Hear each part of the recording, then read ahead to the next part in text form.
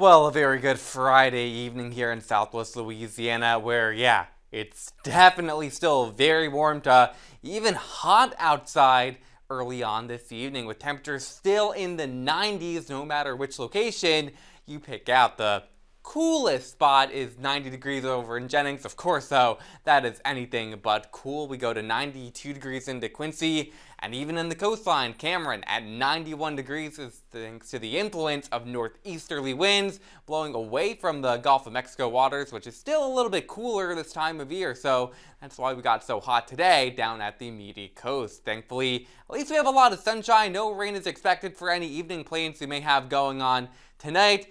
And we're certainly not expecting any sort of rain. The only rain is well removed off to the west of our area over the Four Corners and Plains region. And you can actually make out the influence of upper level high pressure situated close to our area. You'll notice the rain basically over in the Four Corners region is moving in a more northerly direction, which becomes a more easterly direction over in the plains in states like Kansas. And that's basically a clockwise rotation going on.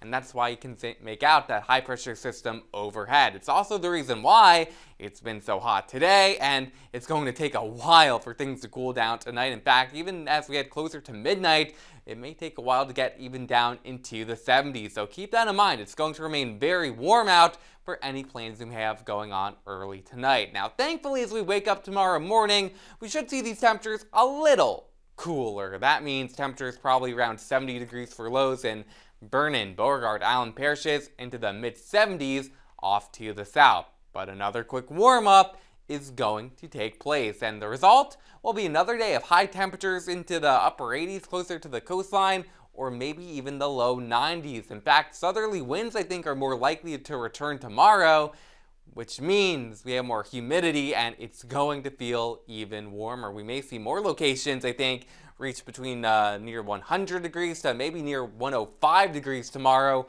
for a feels like temperature. So if you do have plans to spend time outdoors, remember to stay hydrated and take frequent breaks if you're doing any sort of physical activity. So there is that high pressure system I was talking about, moving a little closer tomorrow, but by next week there's signs that begins to drift off to the south, and there also could be a very weak cold front off to the north. So the combination of those two, I think, could be enough to introduce again a slight chance for a few showers or maybe a couple afternoon thunderstorms as we head throughout the week. We'll continue to keep an eye on trends over the weekend. A quick look at the tropics shows a very quiet picture. There are some signs that maybe a broad area of low pressure forms over the next or outside of the next week, so between 7 and 10 days out.